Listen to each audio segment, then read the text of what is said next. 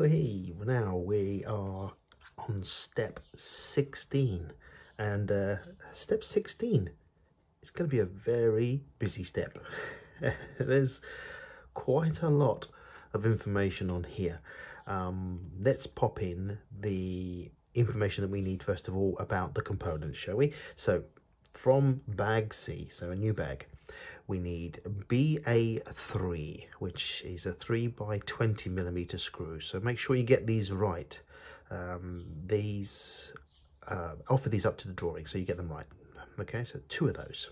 The reason why I say that is because BA4, which is 3 by 18 millimeters, well, that's only 2 millimeters difference to BA3. So you just need to make sure you get these the right way round. Okay. Believe that the color of this is slightly darker shade than the BA4s, so they do try to help you distinguish between the two. So anyway, back to BA4s, we need 4 of those, which are the 3 by 18 millimeters. We also need 2 of the BA5s, which are 3 by 15 millimeter screws. So we've got 2 of those. Then we need these screws. They're almost like a grub screw, but they are longer. They are 15 millimeters long, so they are the 3 by 15 millimeter, and Tamiya called them a screw, but there's no screw head on them. Like I say, they're like a grub screw. I think there is a hollow here which your Allen driver wrench will go in.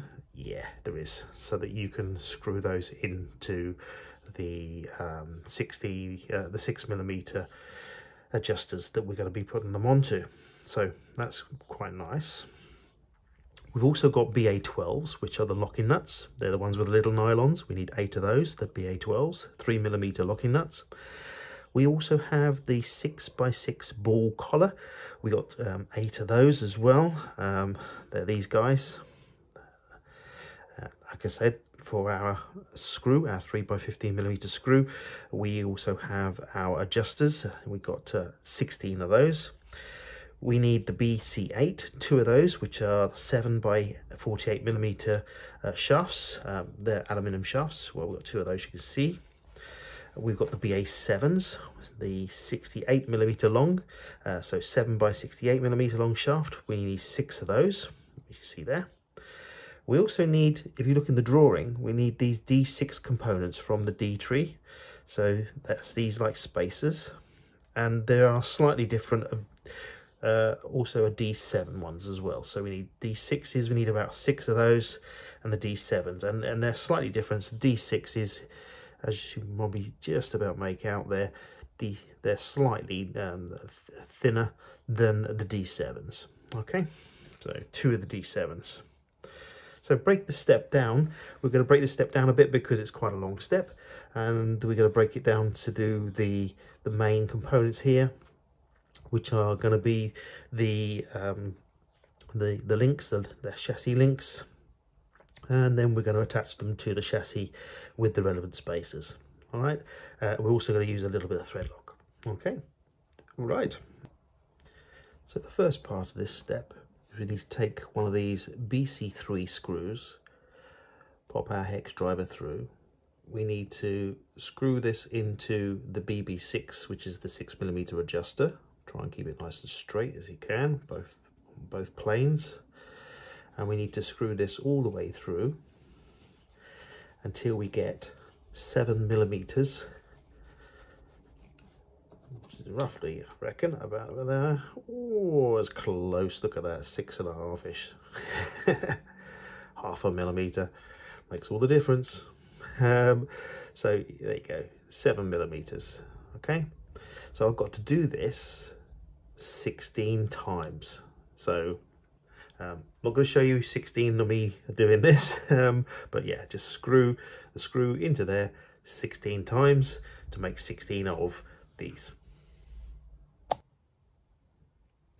And here we have those components now put together. So the BC3, which is the 3 by 15 millimeter screws, I've screwed in to the BB6s, which is the 6 millimeter adjusters, and there's 16 of them, just using basic hand tools, ruler and your Allen driver. Okay, could use the Allen key, but I've got one of these, makes it easier. So we move on to the next step of this, which is to attach them into the actual BC8s and the BC7s using a bit of thread lock, and not forgetting the BB5, the 6x6mm ball collar. Okay, so let's do the next step of this, the next part. So we're going to take our assembled ball ends and our this is the BC8, which is the 7mm by 48mm, but the same whether you're using the BC7, which is the 7 by 68mm, you're putting the same connectors into here. So a little bit of thread lock onto the actual thread here. So here's our thread lock. Put a little bit of thread lock on there, which is the same with these thread locks. Look like you're getting a large amount, but it's actually a small amount. So a bit of thread lock on there, and what we're going to do is thread this in, and it's going to pop that there. Thread this in both sides and attach these in. They're threaded bars anyway, so not a problem. So that's one side in, and that's two sides in. And all you've got to do is make sure that these are at right angles to each other, which is about there, which is why you have the thread lock on there, so it locks it in place, which is good. And then you take one of the ball collars and you pop that in to one of the ends, so yeah, and I'm going to just use the base here just to push it through. There we are. Okay, so I've now got to make up the other one of the short and then 6 of the long using the same method. And here you have all of our links. We've got the 2 of the BC8s, which are the 7 by 48mm links with their adjuster ends on and the ball collar installed. 2 of those, and the same again with the BC7s, which are the 7 by 68mm. Again, both the 6mm adjusters on each end, and your 6mm ball collar is in place as well. So 6 of those. So as you can see, the components are starting to small down. We need to now install these links onto the chassis, using the remaining hardware that we have and our spacers. We've got the front section and we've got the rear section. Show you how it's done. What we need to do now is we need to attach the chassis links to our chassis. So this is the front of the chassis and this is the rear of the chassis. So we turn that the way it is in the drawing. And we've got to attach the short chassis links through this hole here, using the hardware in the drawing and the spacers, which are the D7s down here. And we've got to put the longer of the chassis links to this hole here on both sides. Okay, this hole here. Again, using the correct hardware and the D6 spacers.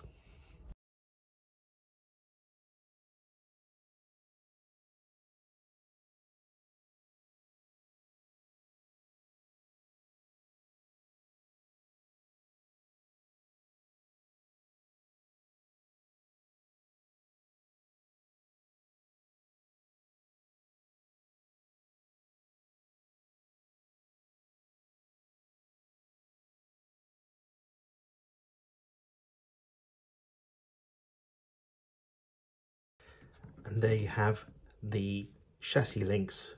The longer ones go here and the shorter ones attach down the bottom. Okay, so we now have those in place. We need to do the rear.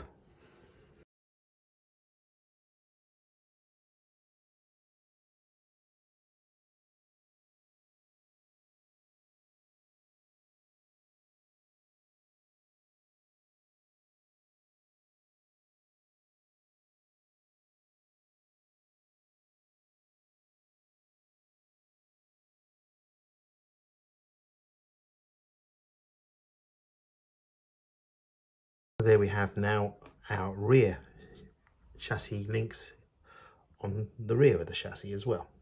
So the bottom ones and the top ones. So that is step 16 completed. Wow. I don't know if I'm going to be able to get this. Let's see if I can zoom out. Here we go. There we are. Wow. There you go. That is a chassis.